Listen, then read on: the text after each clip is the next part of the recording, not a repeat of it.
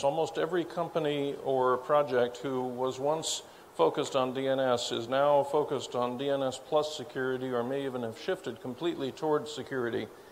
And the reason is DNS is behind everything. As you would see, once I have slides, if the internet were a territory, the DNS would be its map.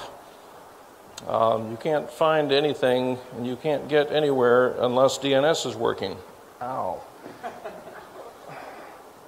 Okay, we have power. And as a result, by looking at traces in DNS, you can often find out exactly how you got hacked and sometimes by whom you got hacked. Because bad guys need DNS as much as good guys do. It's kind of a unifying field theory between the two communities. So here I'll be speaking not so much about DNS and its security features, although I'll mention them briefly, but DNS as it relates to security. It creates a number of security problems, but it also creates some interesting security opportunities. So, briefly, because I think there might be one or two of you in here who is not an expert on DNS, I'm going to give you kind of a 2-minute overview. Seth Breedbart has the best definition of the internet that I've ever seen, but it all talks about packets, and he's simply noting that if you're speaking the IP protocol and you're connected to the largest cluster of other things that speak the internet protocol, then you're on the internet. But there are plenty of private internets, which we don't capitalize sometimes, and we spell it with a small letter I, internet. But in any case, his definition relies on packets, because the internet itself is ultimately just made of packets. Those packets all have IP addresses, and it is by those IP addresses that a packet knows where it's going, or when it's received, that the receiver knows where it came from.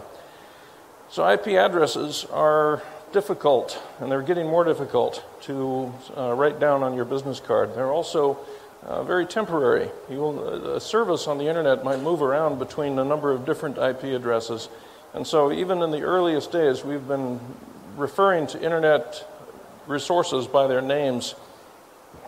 And by doing that, we have created some overlays on top of the internet. The web, for example, is an overlay on the internet. And what's interesting to me is that DNS is also itself an overlay on the internet. It uses IP to help other people use IP. So it's recursively overlaid. Which might explain my fascination with it. Now you may think that domain names are going out of style because you're not seeing a domain name written on the side of every movie poster or every box of cereal in your house the way that you used to. And indeed, people are typing domain names into their browsers less than they used to do. The web is the main driver of internet traffic, and so you might take that evidence and say, that means that DNS is going out of style. Exactly the opposite is true. Because everything that you click on in your web browser, the only reason you're able to click on it and then get the page that you were seeking is because the page it came from had a DNS pointer to the page you were going to. In other words, the web is linked together with DNS. And when you search for something, you are searching for something by keywords or perhaps by some collection of keywords, but ultimately, if you get any results, it's because the search engine was able to find those resources using DNS. And so what's happened is that although the user interface on the web is gradually improving so that we don't have to look at domain names anymore, domain names themselves are more important and more plentiful than they have ever been. Now, I mentioned that the bad guys also use DNS. They have to. If they want their resources to be accessible by their victims, there has to be a track in DNS for that. And what's interesting about DNS compared to WHOIS is that WHOIS can be false. It can be hidden behind WHOIS privacy. It can use junk addresses, junk zip codes. There's no reason that people have to put any attribution information into the WHOIS records of a domain name they plan to use for crime. They can find ways to lie about it or to say nothing.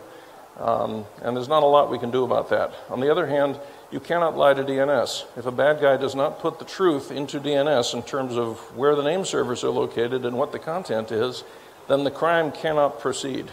And so that's the big credibility gap between DNS, which we use a lot, and Whois, which most of us don't depend on very much.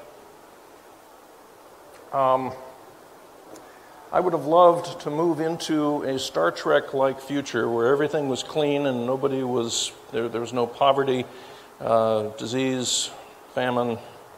We did not get there. We've moved into the internet age, coming out of the space age, and we took the criminals with us. It would be great if we could leave them behind trying to snatch purses from little old ladies that increasingly had nothing in them because they were doing all of their transactions online. Instead, the bad guys noticed that the rest of us were moving into the internet and said, wow, there's got to be a great opportunity for us. They were right, it is. They get better use out of the internet than we do. So if you look at the DNS economy, the way that domain names are used and created and bought and sold, you'll see an awful lot of optimizations which appear to have no real place except to accelerate crime. I'll get to that in a moment. But let me just call your attention to the fact that domain names are now so cheap that no one worries about having one taken away from them. And Whois privacy is commonly available. You can pay a lawyer somewhere to represent you to your registrar, and unless somebody can get an actual subpoena or search warrant or something to the Whois privacy operator, they will not be able to discover your identity. It's difficult for me to imagine what legitimate user of the internet requires that feature. But just as Francis Bacon wrote that nature to be commanded must be obeyed, so it is that DNS to be commanded must be told the truth. And once the truth-telling begins, then the security stoppage can follow. So, we're nearing the end of my brief tutorial about DNS as it relates to security. Domain names are grouped into zones.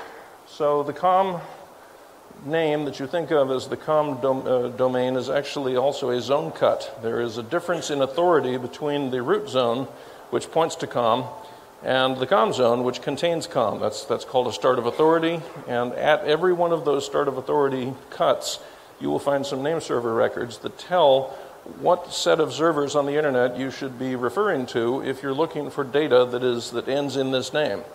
There's another zone cut below COM at example.com. And at that zone cut, once again, the administration changes. So basically, who has the ability to insert records in COM is a different party than who has the ability to insert records in example.com. So these zones are the primary method of grouping records together, and that includes not only the operation of the DNS, but attribution if you happen to be trying to use DNS as part of your forensics work. So these zones have name servers. The name servers have addresses. I've shown one here. This is a real address for a real name server for the COM zone. But name servers are not the only things that have addresses. If you look at www.apnic.net, that is nobody's name server, yet it has an address just as a name server would have. And finally, in order to understand the rest of my presentation, you must remember that IP addresses are blocked. They're grouped into blocks. We call them net blocks or CIDR blocks. CIDR is the acronym that you'll see. It means classless interdomain routing. And I'm happy to talk more about that for anybody who's really, really bored. But anyway, these address blocks can be of any size, as long as that size is a power of 2. I've shown here 2 different address blocks. One is a block of 256 adjacent addresses, that's 2 to the 8th power. One is a block of 16 adjacent addresses, that's the /28, that's 2 to the 4th power. So all net blocks are a power of 2 in size. Okay, that's it. You can pay attention again. The geek stuff is over. I mentioned DNS has some security features.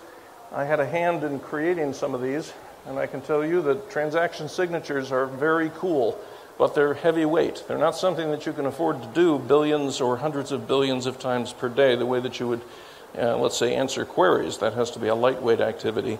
But for a relatively low number of transactions where you're just doing updates to a zone, or you're perhaps transferring the zone between a primary server and a secondary server, you can do this with transaction signatures so that a shared key lets you be sure that you're getting the right zone from the right place, or that you're giving the zone to the right person. So it's used both for authenticity and access control. So strongly recommend that if you're not using tsig, you should start. DNSSEC is even more interesting because it secures data end-to-end. It allows a zone operator, such as VeriSign for .com, to generate some keys, which they place at the top of their zone, and then use those keys to generate crypto-authentic signatures for all the contents of their zone. So you, when you receive an answer from the signed com zone, and it is signed, will receive a few signatures. And if you have configured yourself for validation, you can verify that the content you were given matches the signatures for the keys, etc., and therefore it really did come from VeriSign. This is important because so many intermediaries on the internet would like nothing better than to have you ask a question of a name ending in .com and receive an answer that is not real. The answer might point to a phishing server, might point to some other e-commerce man in the middle. There are a lot of people who have the ability to inject bad data into the DNS. If you have DNSSEC signed zones and you have DNSSEC validation, that can't work. This stops those problems absolutely in their tracks. So again, if you're not signing your zones, please start. If you're not validating in your recursive name servers, please start. But that's the end of my treatment of DNS's own security features, because what I want to tell you is how DNS creates security problems and opportunities. As I do this, I'm going to be pointing back to this three-layer chart. The stub resolver at the bottom, that's your smartphone, your laptop, your desktop, your servers, your virtual servers. It is making queries of some trusted set of recursive name servers, probably named in your DHCP transaction, maybe assigned to you by your ISP or your enterprise LAN operator, or a lot of us still maintain Unix systems, and so there's a file, etcresolve.conf, that would list those servers. They have to be servers you trust, because the DNSSEC thing that I just described happens between the middle and the top, whereas between the middle and the bottom, you just have to presume trust. So do not point your name servers to somebody who you don't drink beer to, either authority servers, which are the things on the top where the content comes from, or recursive servers, which are the things in the middle where the caching occurs and where actual end users are served. I have nothing to say about the end users today. So in 30 minutes, there's only so much you can do. All right, we're almost there. What's great about these power failures, by the way, is that I can now run over time and no one can blame me.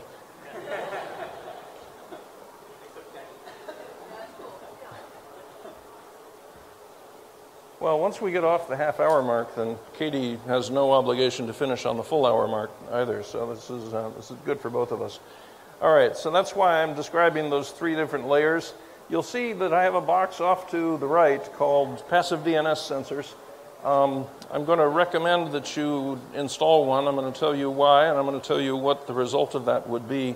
But the fact is, we're not the only ones doing it. Passive DNS is interesting for some security-related reasons, but the thing to realize here is that I have been anti-surveillance much longer than Edward Snowden has been in the workforce, which means that even before the NSA's misdeeds were made public to the world, I was already in the position of saying, look, I have a company that gathers data from all over the world and shares it and makes it available to people who can do good with it. Some of them are commercial, some are military, some are academic, whatever. And none of that data has any PII. You see where I wrote PII down below? That's where the end user IP addresses occur. That's where reuse events occur. Those are the transactions you would have to have a record of in order to use my data to launch an investigation. All you can do with the data that's above that middle box is to enrich an investigation. So if anybody hears that passive DNS is a NSA plot to take away everybody's privacy and security, point them my way. I will set them straight. So let's talk about some fun abuses of DNS. Source address validation, SAV, was once described in an RFC, BCP 38, by Daniel Sini and Paul Ferguson. It's worth reading. It's very short, very simple, and it explains what's going on here probably better than I'm about to do. What's going on here is that the attacker at the top would like to bury the victim, who is on the left, with packets. And so that's a traditional DOS. They're simply trying to overflow the victim's internet connection so that they can't get work done. Motivations for this could be political. They could be just a couple of teenage gamers who are tired of being killed by the other guys, so they start DOSing each other. They could be DDoS for hire, where you're paid to DDoS somebody, you don't even know them, but you got the money, so you're sending the attack. It's fairly often done for ransom. If you have an online gambling resource that will lose measurably large amounts of money for every minute that it's down, you might DDoS somebody for 10 minutes and then give them the account number of a bank account in Switzerland. There are a lot of different reasons why you might want to do this, but they all use the same method, because if you send a packet toward somebody that has a proper source IP address and they did not solicit the packet, they can ultimately hire some security company who will look at that stream of packets, find out where it came from, and call the ISP that they are coming from and say, hey, there's a DDoS coming from you and I would like you to stop it. And if you're the attacker and you're part of that ISP, then you're going to lose your connection and possibly even face some kind of civil penalty, like a lawsuit for abuse of terms of service. So the result is no one does that. Because the internet does not require you to do that. Why would you out yourself if the internet's not going to require it? So what they actually do is they transmit a stream of packets toward an intermediary. The attacker, in this case, is sending packets to the guy on the bottom, but the source IP address of those packets is the victim, which means that reflector at the bottom is going to be sending responses to the victim.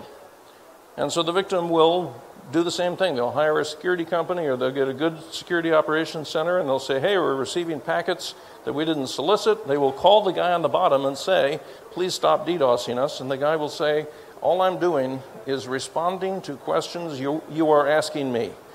And the guy might say, but I'm not asking you any questions. And they said, I can't tell they're not from you. Once it goes through that big cloud in the middle, it could legitimately be from you. I just see it as coming to me. Okay, well, you have to stop. Well, what do you want me to do? Do you want me to firewall you out so that I stop answering legitimate questions from your network also? And that's when the guy on the left has to seriously do the trade-off. Would I like to be completely dark from this resource's point of view, or would I like to just somehow survive? Do I just want to wait this out? Just maybe we should all go out for pizza and beer and hope that this attack is over. That's about all you can do. Those are your choices. They're bad choices. I don't like bad choices.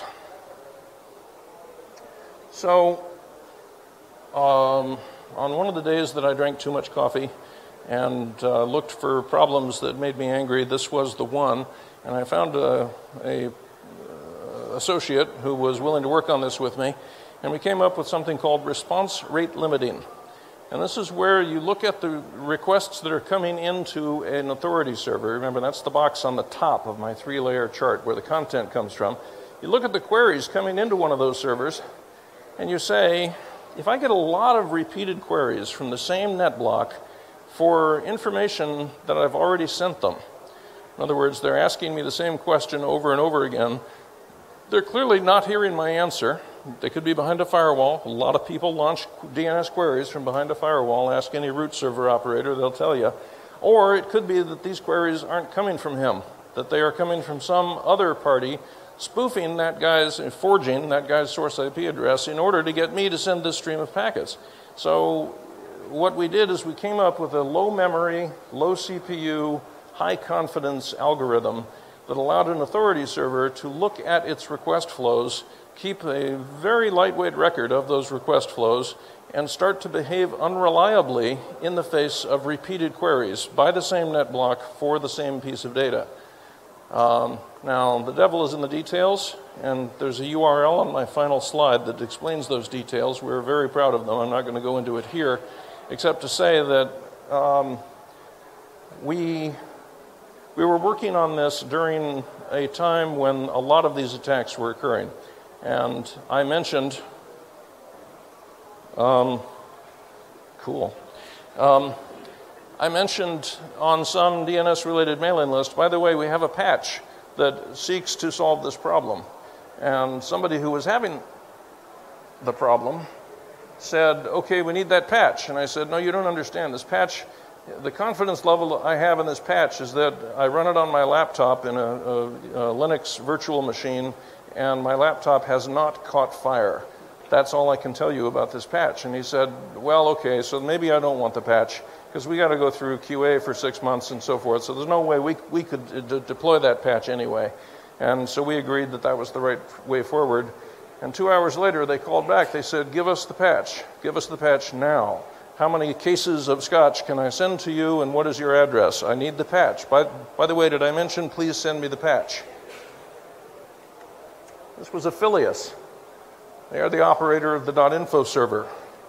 And if you look closely at this chart, you'll see that they are using a graphical dodge here where the data below the zero line is query traffic. The data above the zero line is their response traffic. So you'll see that throughout this graph, they were getting between 150 and 250 megabits of query traffic. And they knew that was wrong, by the way. They know they know their job, they know their business, they know what their characteristic load is. They knew that most of that was attack traffic. And part of the reason they knew is that they were sending back between 1 and 2.25 gigabits of response traffic. They also knew that something was wrong because they were getting a lot of complaints. People were calling them and saying, would you please stop DDoSing us? So you can see what time on Thursday they installed our patch. And I have not been able to buy my own beer at any IETF or ICANN meeting where a Affilius employee is present since then. They are extremely happy. And I believe that all the TLDs have something like this now. I would go further. It started out as a bind thing, but it's now in NSD. So if you prefer NSD, it has this logic. The Keynote service from CZNIC has this service. Nominum, I think, even has something like this. So let me just say, if you're running an authority server and it has not yet been abused, you probably just don't know how often it's abused. And you should investigate RRL, response rate limiting. Okay, I mentioned that domain names are too cheap to meter. Let me talk about what we did. We in this room are to blame for this incrementalist approach. We've been teaching spammers how to be better spammers without ever costing them any money or time in jail or anything else.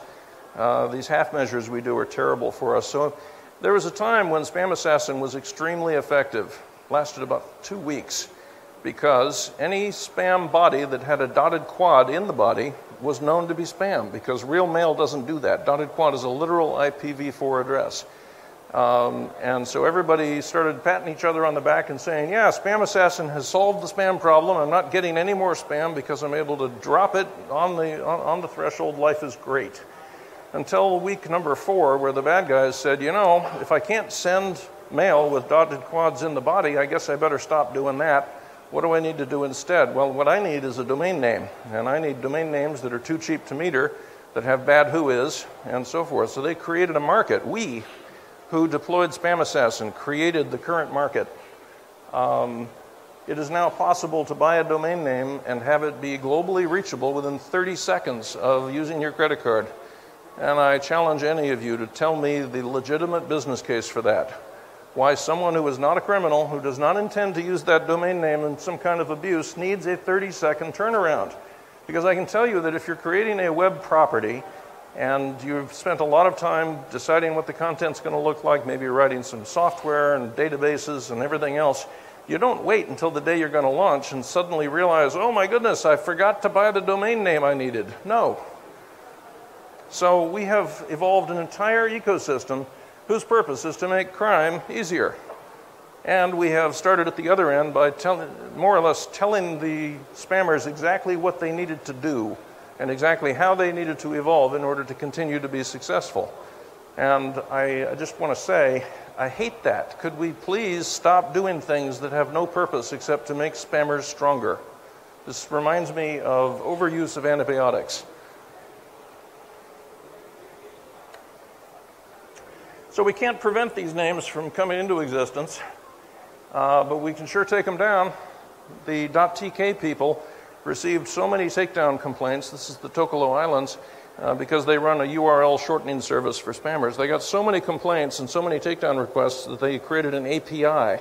And they offer the ability for security companies to just go kill .tk names. That way they don't have to answer the phone. And the reason they did this is because the more you kill, the more they sell. So it's in their advantage to have an API. We're helping them build total market volume. Why do we do stuff like this is what I keep asking. Anyway, this thing about incrementalism breeding better criminals is a matter of some soul searching for all of us. Because if we wanted to create a full employment act for us and for people like us who will come after us, so that we would end up with half the world as criminals and the other half making money trying to stop that crime, we're on track. That's the trail we're on. That's where we're going to go. Unless we start thinking about ways that we cause criminals enough loss of money or enough loss of freedom that we begin to make that whole realm of human activity less attractive to them. Enough lecturing. If you can't stop it from being created, and for whatever reason you can't take it down, there are now options for you. So for example, we've been firewalling for a long time. Sometimes we say only this service or this server on this port number should be allowed to be reached from the outside. Sometimes we'll have additional rules that say if this long set of IP addresses is the source of a request, I just want to reject that request. So I started a company called MAPS, M-A-P-S. It's spam spelled backward. It was the mail abuse prevention system. We were the first commercial anti-spam company, which I later sold to pay the lawyers because it turned out what I was doing by stopping spam was illegal, whereas what they were doing by sending it was not. So note to self, consult lawyers in future. But anyway, that kind of reputation system is in universal use. Nobody thinks that they can be on the internet without some kind of defensive product, and that defensive product looks more or less, if you get high enough up and see things at the abstraction layer, like a firewall. There is now a DNS firewall. I know because I created that before I left my nonprofit a few years ago. And so you can now control how that recursive DNS server responds to certain queries. You can say that if, I'll get to that in a moment, so that if you don't necessarily know what the IP address is in advance, so you can't put it into your edge firewall, you have other ways to respond to badness. But there's so much badness coming from so many different places, and the bad guys are so mobile, and their population is so large, that it is no longer possible for any network operator to watch their logs and determine what should be blocked. So we all subscribe to some kind of a external service, whether it's Spamhaus, whether it's a commercial service, whatever it is, in order to basically program our firewalls using reputation data that comes from outside of our networks. And I guess, pub/sub is a great thing, publish and subscribe. The fact that it works at all at this scale is remarkable. I will give you a short example about response policy zones. That's the DNS firewall that I created. You can trigger things based on either the query name or what the response contains. You can say if the response contains an address that is in these net blocks, then fail the DNS resolution. You can look, if you have a list of bad name server names, bad name server addresses, you can even list by client source address. If you know that a certain client is infected, you can respond to all of their DNS queries using a certain lie. This is really cool. If you like lying about DNS, I'm proud of what we created here. Your actions, when you trigger on one of those things, can be anything from synthesize non-existence, just tell whoever it is, sorry, that doesn't exist, where what you mean is that it doesn't exist for you right now, even though the truth might be different, Or you can send back an alias. Maybe you have a walled garden. You've got a web server accessible to your customers that says, hey, you just clicked on something you shouldn't have. Click here to receive a training video. There's a lot of different things you can do when you trigger on something. So this is a very powerful capability. It is free. It is only in bind at the moment, but it's coming to other stuff. I know I'm way over time, so I want to put in a commercial pitch for myself. My company, Farsight Security, is not in the threat intelligence business. We don't have IOCs, and we don't sell a reputation system. On the other hand, we are a great source of truth, great source of data, great source of something you can use for policy. And I'll give you the example of the newly observed domain list. I subscribe to it at my house in the recursive server that my family has been subjected to all these decades. And the result is that any name that has been created in the last 10 minutes does not work at my house. So just instead of 30 seconds, it's 10 minutes and 30 seconds. That's all it does. And because so many spammers create so many domains at zero cost to themselves, knowing they're going to be taken away in the first 5 minutes, many spam runs use domain names that they're not even expecting to continue using ever again after 10 minutes. Which means if you just lengthen it from 30 seconds to 10 minutes plus 30 seconds, a lot of things don't work. You place yourself outside the target victim demographic. And this is the kind of cool stuff you can do once you have a publish-subscribe methodology in a DNS firewall. So again, RPZ is free. It's part of bind. It's unencumbered. You should investigate it. And it's really because we can't get fast enough takedown and we can't keep the bad domains from being created at the far side that this becomes kind of a near side defense, something you do on your end in order to restore internet policy to what you think it should be, even if you wouldn't have a lot of luck trying to get ICANN to see it that way. Okay, last but not least, I mentioned that there were things that you could do with that passive DNS, and in our the reason that chart comes so easily to me is that this is what we do. This is our main thing. And again, there are free parts to this and there are commercial parts to this. So this is a little bit of a pitch, but it's also a little bit of an explanation of all the free stuff that you have access to. What we're doing here is we have a passive DNS sensor. Again, it's above the layer where the PII exists, so there's no surveillance going on here. And we feed it into a cloud where we make that raw data available to academics at zero cost, nonprofits at low cost, or for-profits at reasonable commercial cost. But we also build certain applications of our own, certain products, including this thing called the DNS database. Let me give you a 4-slide overview of what you can do if you have a DNS database. Traditionally, if you're doing DNS forensics after an attack, what you can find out is what is the truth now during my investigation. And if the domain name has been taken down, there will be no truth for you to look at. So you won't know what was going on at the time of the attack. So the first thing that we offered with this database was history. The ability to know what data has been returned over the entire history of this name. So what you can see on this slide is that my old vanity name, Vix.com, was put up for sale in I'm going to say October of 2013. It is still for sale, by the way. Had I been a criminal, then the fact that I moved my name servers in this way would be very interesting to you as an investigator to find out what else was going on in my life at that time that caused me to change providers. Here's an example of doing a wildcard lookup. Traditionally, you would have to use zone transfer to receive all the records that are in a particular zone, and you can't because most people don't allow zone transfers. Certainly criminals are not going to allow zone transfers. But in the immortal words of Florian Weimar, who invented passive DNS in his master's thesis back in 2006 or so, if I can't see the zone all at once, I will be happy to reconstruct it one response at a time. So the information that we are all leaking about all of our online information is going into databases like this all over the world. So what I've done here is to look for all names ending in .vix.com and then I limited it to just my Comcast business connection because, of course, there's an awful lot of other crud in my zone. As a DNS hacker, I make a big mess at home. Here's an example of looking at something as a right side lookup. So if this Vixie guy were a criminal, you might be interested in knowing what other domain names use his mail server to deliver their mail. This is also especially interesting if you start looking it up by name server on the right side. Find all of the other domain names, zone cuts, all the other zone cuts that have reference to certain name server.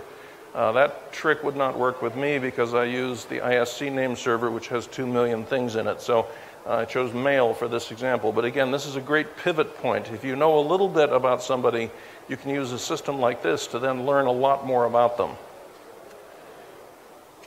I was showing a friend at the FBI how clean their network was. None of this has changed at all in the 4 years that we've been watching and keeping records. And I thought, this is great. And then I thought, you know, there's a bunch of adjacent names that actually names that lead to adjacent addresses because you only have this one net block and you've used it for everything that you've tried to do. Now, most of us in this room, I hope, don't think that the FBI is a criminal, but if they were, we might be interested in what is this InfraGard thing that you share a net block with. So again, it's a great pivot point. There's a tremendous amount of multidimensional pivoting that you can do in an investigation if you have a complete record of DNS that's completely indexed.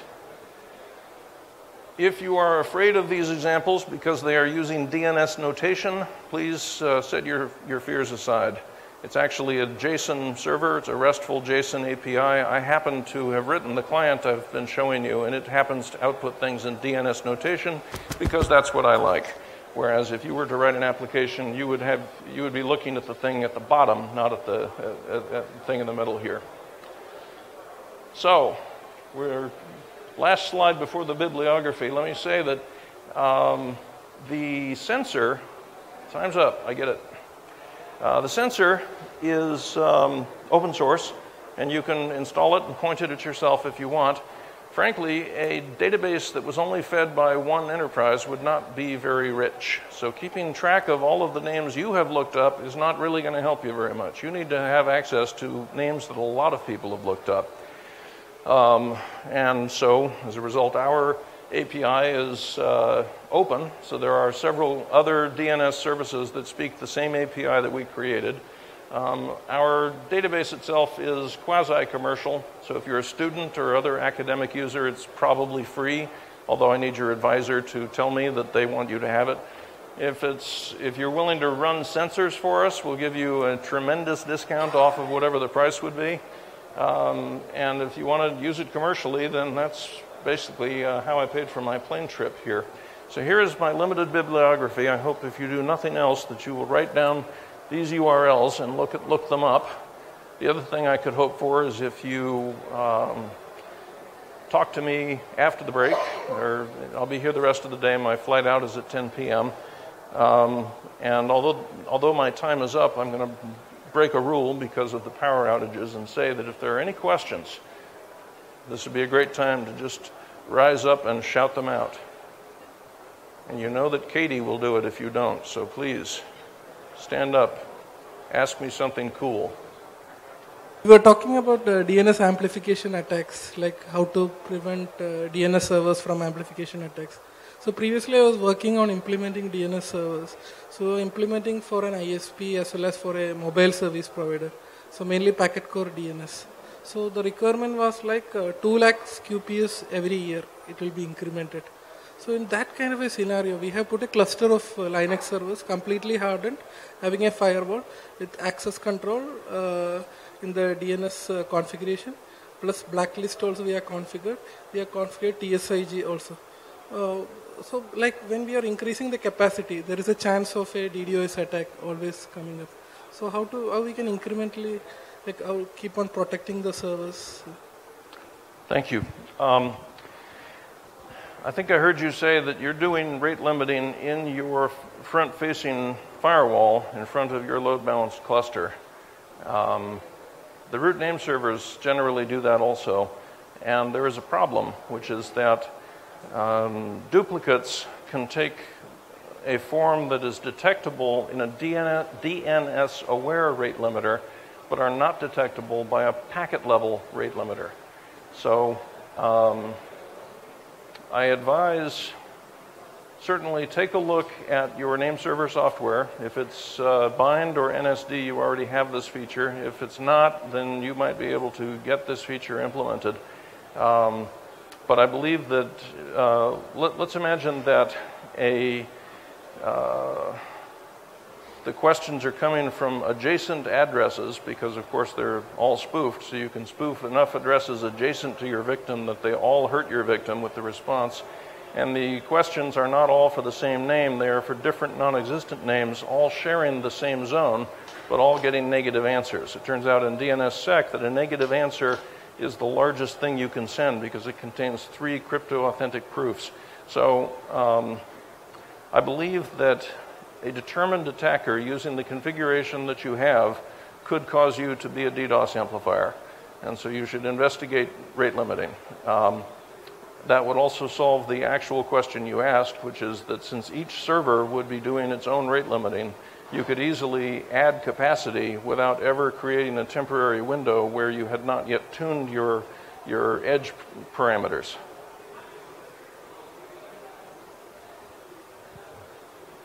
Yes, sir.